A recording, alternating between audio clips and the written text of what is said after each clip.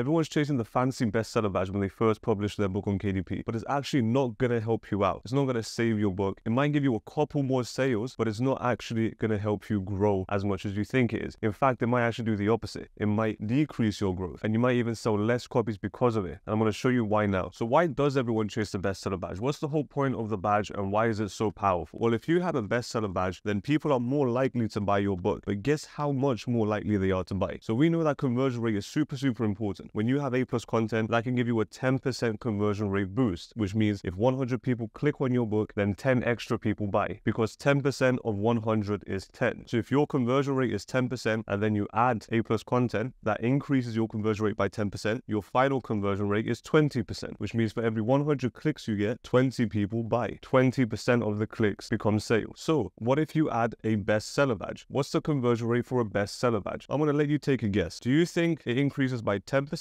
Do you think it increases by 5%, 3%, 1%, or 0.5%? Pick one before I reveal it to you so we can see if you were correct. Now, A+ content gives you an average of a 10%, but the bestseller badge doesn't. So it's not 10%. So we're stuck between one of these four. Which one do you think it is? If you said 5%, that's still too much. It's not actually 5%. So we're stuck between 3%, 1%, or 0.5%. Well, I'm going to take away one more. Which one of these three do you think is the conversion rate boost that you get for a bestseller badge? Well, it's not 1%. Now, if you're thinking, oh, there's no way it's 0.5%, you're completely right, because it's not 0.5%. In fact, the bestseller badge gives you a 3% conversion rate boost, which means if you have a 20% conversion rate, so 100 people click on your book and then 20 people buy, if you have the bestseller badge on top of this, you have a 23% conversion rate, which means 100 people click on your book and 23 people buy. So you just get 3 extra sales for every 100 clicks because you have a bestseller badge. Now, 3 extra sales sounds amazing, but how do you actually get the bestseller badge in order to achieve the extra 3% conversion rate boost? I'm going to show you exactly how to do that right now. So in order for you to be a bestseller, you need to be a bestseller in a category. So you might have a category where it's dogs. Now let's pick a better category. Let's go for alien coloring book. Maybe we have alien coloring books as a category. This isn't an actual category on Amazon. This doesn't exist on Amazon. I don't think so anyway, but let's just pretend that it does. So we put our book in the alien coloring book category. In that category, you might have 10 different books. Obviously, it's a lot more than 10. It's more like 50 or 100, whatever. Each category is different. But let's say there's 5 books, and each one of these books has an ABSR number based on the amount of sales that they're making. So this one might have 1,000. This one might be on 3K, 15K. This one could be 300K, and this one can be 1 million. So obviously, 1 million means he's not selling anything. 15K means he's selling pretty good. That's selling pretty good, and that's selling amazingly well. So if each category has a bestseller badge, then this guy who's selling the most is going to have the bestseller badge for the category alien coloring book. So Amazon's going to say this is a bestseller in the category alien coloring book. So if you want to steal the bestseller badge, you need to put your book in this category and then also have a lower ABSR number than this guy who's in the category. So if you have 999 as your ABSR number and this guy's on 1,000, because you're selling more than him, you get the bestseller badge for yourself. Now, this is something I used to do until I realized that it was completely wrong, and I'm going to show you why now. So when you publish a brand new book, you're going to put it in a category. We'll put cat. Cat means category. So you publish your brand new book. Amazon doesn't really know what it is because it's brand new. You put it in the category, and then in that category, there's going to be other books. So these are the other books in the category. Now, each one of these books, if you understand how indexing works, each one of these books is indexed for some keywords. So keyword 1, keyword 2, keyword 3, keyword 4, keyword 5. And the same applies for each one of these books. They're all indexed for a bunch of keywords. Now, what Amazon does when a bunch of books are in a category is it goes inside and sees which one of these keywords is common between all of them. So if our category is alien coloring book, I know that's not the best handwriting, but it doesn't matter. Alien coloring book, and this keyword here is alien coloring book. This keyword here is alien coloring book for this book. This one's alien coloring book for this book, and this one's alien coloring book for this book, and this one's alien coloring book for this book. If they all have alien coloring book in common between them, then Amazon is going to say, okay, these are alien coloring books. First of all, because they have the keywords associated with the books, and also because they're placed in this category. So any book that's placed in this category will start getting indexed for the keyword alien coloring book, because that's how Amazon's going to expand their reach. But here's what I used to do, and what a lot of people are still doing to this day, and it's completely wrong. If you still want to do it, that's okay. I'm not here to tell you how to live your life, but it's just I don't do it anymore. And this is why. Because if I have a book, and let's say this is a dog coloring book, and I put my dog coloring book in the alien coloring book category, just because this guy might have a 100K ABSR and I might have a 50K BSR. So as soon as I put my dog coloring book in the alien coloring book category, I get a bestseller badge. and I get that 3% conversion rate increase. But as soon as I put my dog coloring book in the alien coloring book category, guess which keywords my book is going to get indexed for? You're exactly right, the alien coloring book keywords. Now, do I want my dog coloring book to get indexed for alien coloring book? It wouldn't be a very wise choice, because someone looking for an alien coloring book is probably not going to buy a dog coloring book. So that's going to give me a low conversion rate for those keywords. And what happens when you have a low conversion rate for the keywords that you give Amazon, that you tell Amazon that your book is about? Well, Amazon starts to push you lower and lower down the rankings, down the search results. And Amazon starts to associate your book with a low conversion rate and won't expand your reach. So a bunch of people are going to type in alien coloring book and they're going to see my book with a bestseller badge, but they're going to say it's a dog coloring book. It's not even an alien coloring book. So because it's not what they're looking for, not what they want to buy, I'm going to have a low conversion rate for that. So not only am I having a low conversion rate for the category that I put it in because I want the fancy orange bestseller badge, I also limit my book and it might not show up for the appropriate keywords that I want it to show up for, because I could have put this book in the correct category, and then that correct category will find books with correct keywords to associate my new book with. So if I put it in the dog coloring book category, then it's going to find the dog coloring book keywords associated with the books and show those keywords for my brand new book. And if it does that, then my reach expands. And if my reach expands, my book can grow. Now, I'm not saying the bestseller badge is bad. I'm saying it's better to get a bestseller badge that's in the correct category for your book. Personally, I wouldn't have a coloring book in a category for violin just to get a bestseller badge. So when you're thinking of putting your brand new book in a completely irrelevant category just to get a bestseller badge, I think you should consider, would you rather have a 3% conversion rate boost, or would you rather expand your indexing for more appropriate relevant keywords? This is a business decision that you're going to have to make, and it all depends on how long-term or short-term you're thinking. If you're a short-term thinker, then you're probably going to go for the 3% conversion rate because you don't really care what happens 6 months or 12 months from now. Now, if you're publishing for the long term and you want your book to succeed long-term and bring you more money every single month, then you're probably going to go for categories that are super relevant for your book, so you can expand in the correct areas and just get more sales overall. More sales, more profit, and everything just starts to snowball and work together. And long-term always beats short-term. So if you are chasing a bestseller badge, then I would recommend you chase it for the correct category for your book. Now, if you found this video helpful, a video just popped up right here, somewhere right here. Just click on it. It's a playlist. There's a bunch of videos. Go watch them. It's going to help you make a bunch more money on KDP. And if you want to learn all the secrets as fast as possible, just go in the description. You're going to figure out how to do that.